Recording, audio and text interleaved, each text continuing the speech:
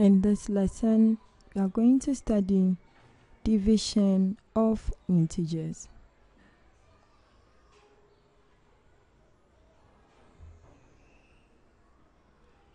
Generally, if we have two integers a and b, then the first rule says that if we have minus a divided by minus b is the same as a divided by b, meaning our value or our answer is going to be a positive number, just as in multiplication of integers.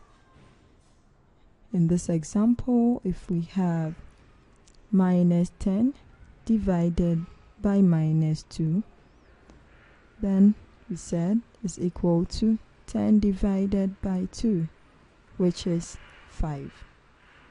I think we can keep this rule in mind. The same way, if we have another integer a divided by a negative integer b is the same as minus a divided by b. Hence, our answer is going to be a negative number, just as in multiplication of integers. So in this example, if we have minus 10 divided by 2, then 10 divided by 2 is 5. And since one of them is negative, the value becomes minus 5.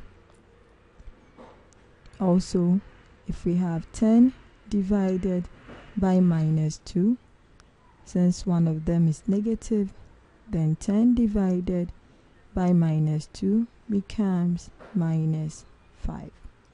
You can jot this down, then we continue with the lesson.